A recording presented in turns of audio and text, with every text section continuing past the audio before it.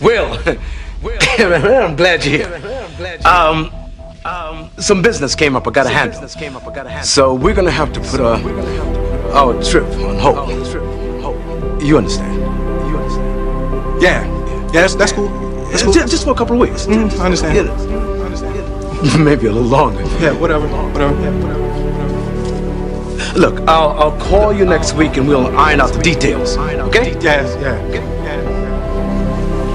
It was great seeing you, son. You too. Lou.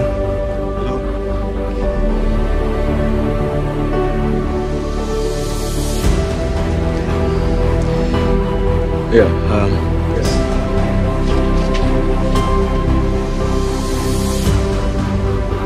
I'm sorry. You know what? Actually, this works out better for me. You know, the Slimmies of summer come to class wearing next to nothing. You know what I'm saying? Will, it's all right to be angry. Hey, why should I be mad? I'm saying, at least he said goodbye this time. I just wish I hadn't wasted my money buying this stupid present. I'm sorry.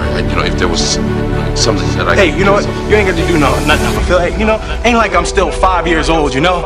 Ain't like I'm gonna be sitting up every night asking my mom, when's daddy coming home, you know? Who needs him?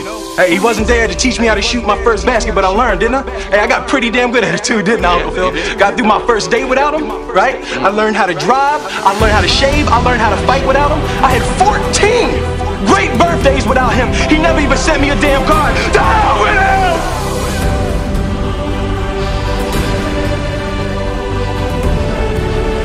I ain't need him then and I don't need him now. Will. Nah, you know what, Uncle Phil? I'm gonna get through college without him.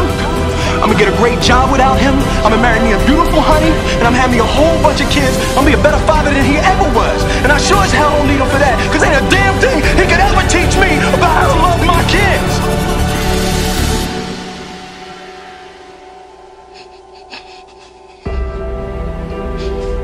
How come you don't want me, man?